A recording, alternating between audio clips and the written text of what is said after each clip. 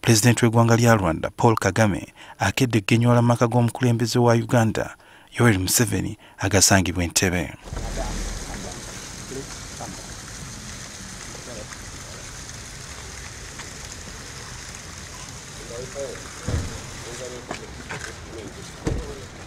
Museveni ne Kagame oluvannyuma beevumbye akafubo okwogeraganya ku nsonga ez'enjawulo ezibadde zivaako amawanga gombi gebakulembera okwerumaaluma.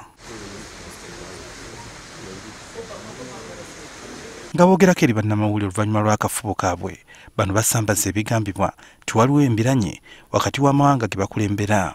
But there is no fundamental conflict between Rwanda and Uganda. I don't see it. We don't even have a border problem. A border question.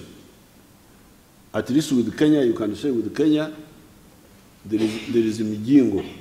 Ku nsonga ey'okuza abanoonyi b'obubudamu mu ggwanga lya Rwanda mu bukyamu, Pulezidenti Museveni ategeezezza ng'obuzibu badde buva ku butawanyisiganya mawulire ag'ekikessi ku ludda lw'amawanga gombi.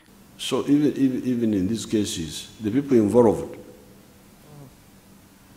if they could only work closely, I think a lot of confusion would be avoided. Kagame nga ye ssentebe w'omukago gwa Africa ategeezezza nga bagenda okukola kyonna ekisoboka okulaba nga bamalawo obusambatuko obuli mu ggwanga lya Democratic Republic of Congo. These are matters of great concern to neighbors, to the region, and to the international community, the wider international community beyond the region and others. So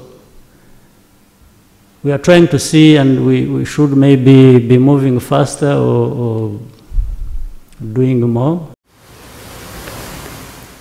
Amanga gombi gasuubizza okulaba nga gakola buli ekyetaagisa okutumbula ebyobusuubuzi. Sohel Mugabi, NTV, ku State House Entebbe.